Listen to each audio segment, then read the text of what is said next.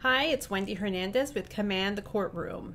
In this week's video, I'm going to talk about another question that I received from one of my viewers.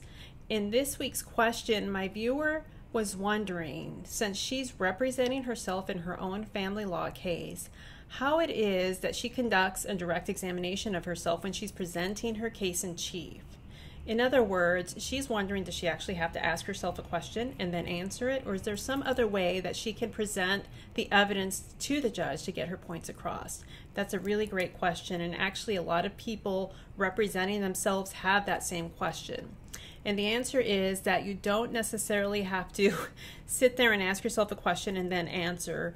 What I usually see, or what I've seen always actually, is people getting on the stand and testifying in a narrative format about whatever it is that they want the judge to hear.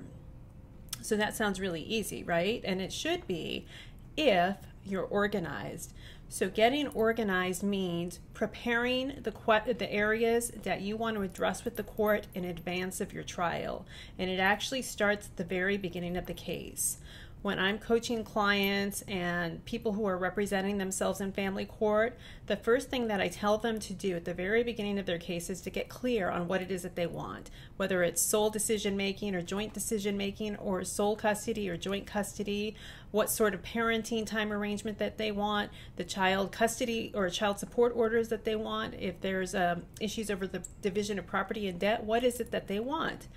Once the client is clear, or once you're clear on whatever your goals are for the case, then you start to build that case around those goals.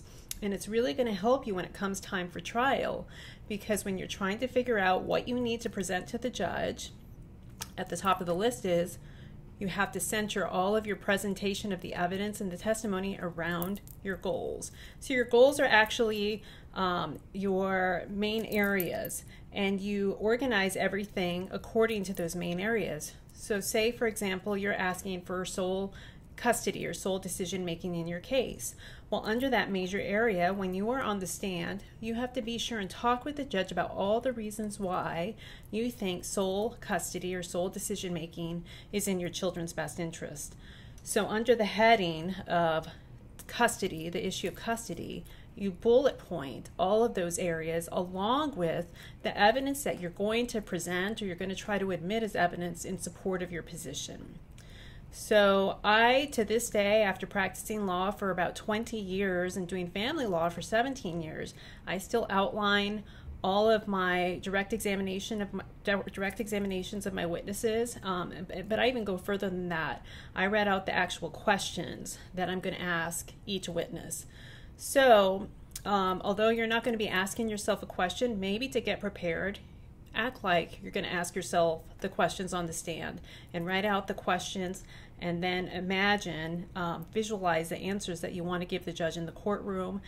Have your notes with you, study your notes. The judge is not going to let you read from those notes while you're on the stand.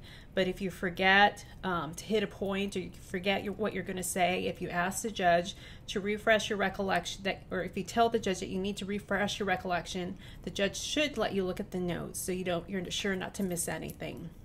So that's kind of a long answer, but the short answer is no, you're not going to ask yourself a question and then answer the question while on the stand. You're just going to sit up on the stand and tell the court, first, Your Honor, I want to address the area of custody, and I am asking for sole custody.